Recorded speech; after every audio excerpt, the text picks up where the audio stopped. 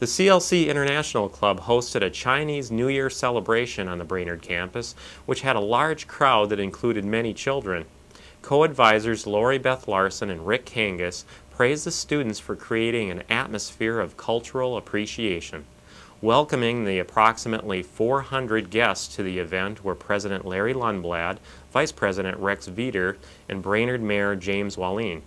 The International Club includes 15 students, several from the Far East that isn't so far away anymore. Some of them demonstrated musical instruments and shared information about their cultures.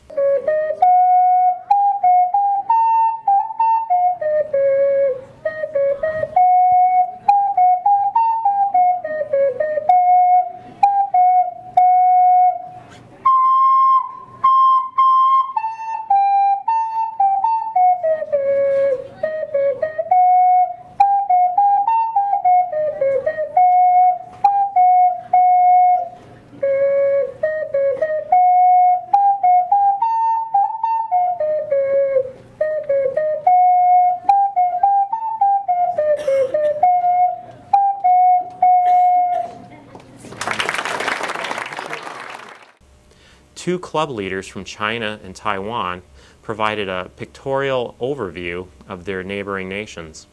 Children enjoyed playing a chopsticks game that tested their rice handling skills from plate to plate.